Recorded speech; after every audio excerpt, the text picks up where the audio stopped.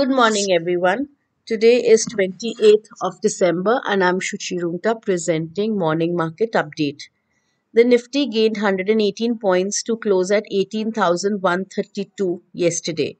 The metal index were the top gainers, gaining over 4%. The metal stocks also saw volumes and deliveries supported with the price action. The index tested the lows in the morning hour, post which it continued to rise higher, closing near the highs of the day.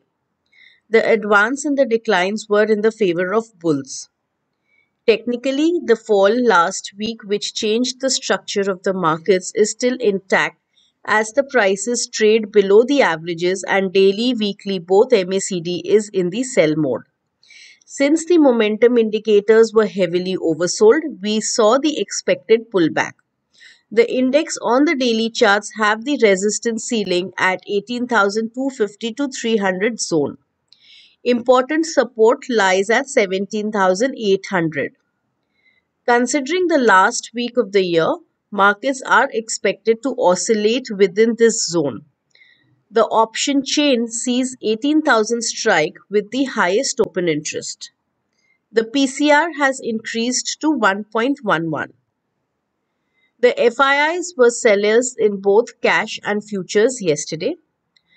Coming to US markets, they were mixed and flat yesterday. Dow has been trading in a range just above its 200 moving average. 32,500 acts as an important support there.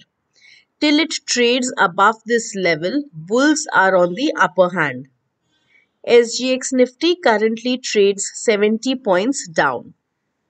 Levels for the day: Nifty support will be seen at 17,900 and 17,778.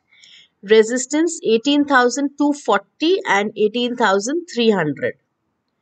For Bank Nifty, support will be seen at 42,450 and 41,600. Resistance 42,900 and 43,600. Thank you.